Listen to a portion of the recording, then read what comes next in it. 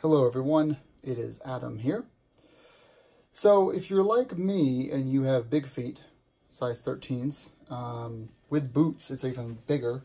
The problem I have is I'll usually keep my balls of my feet on the pegs, and then I have to do this number to get so my heel is touching the peg and my big toe can now shift. It's even worse with the Forma Adventure boots because I have to do this motion and then under and then up to get around it. So someone recommended to me, instead of buying an aftermarket shift knob, just grab the Ilium Works shifter extension. That you keep your OEM shifter, you just change this up. Now, of course, one thing you can do initially is you can loosen this bolt up right here and then move this, spin this in place, which you should check yours, by the way. Make sure it's not loose, because I had my friend Jim over in July in Canada, not with me, but on a different trip. He looked down and his shifter was gone, and this bolt had come loose and it just flew right out.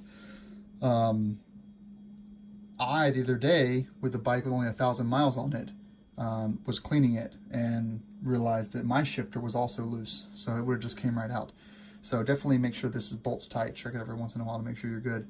So what we're going to do is we're going to remove, this is probably a T30, unscrew this, pull this right out, and then I'll get right back to you guys. Okay, so we actually removed our knob. It was a T27 actually. It may have been a T30, but T27 did the tricks. We've got our knob right here. This is the OEM knob. It's got a nice sticky texture to it. Here's your Ilium Works shift extension. Just like that, you're gonna push this in. Maybe need a press to do this. There we go. We'll get it all the way in and then we'll get back to you guys. Whew. That's as far as it'll go without breaking it. So this is really 30 bucks, is what I pay for this, with shipping, $31. And it is a really good way to get this out a bit farther. So you can see how this spins in place. So you can do close or far. We're gonna do as far away as possible here. I was wrong, it is a T30. I totally led you guys astray there. Just have it in mind having to be really loose, that's why.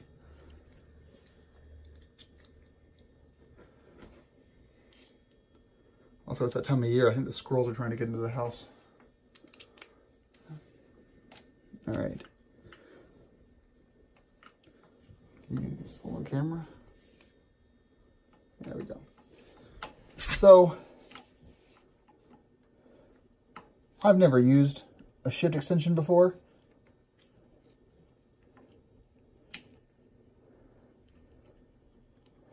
So it looks as if, even though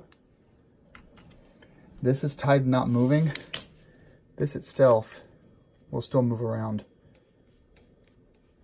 But wow. I mean, so here's the thing. For me, it's not going to make a huge difference probably with the problem I was having. And don't worry, I've already actually purchased a proper shift knob extender. It does make the hook more meaty. I'll ride it around, see how it goes. If it doesn't work, all you got to do is just pull this right off. And, well, probably don't pull it off, it's there, but you can get this off pretty easily with a T30. So we'll see. I'm not sure if this is going to work out for me yet or not, but maybe I won't publish this video until I've tested this out for a couple days, and I'll let you know what I think of it before I recommend it. For $31, it's pretty cool to try out, but we'll see what I think about it long term.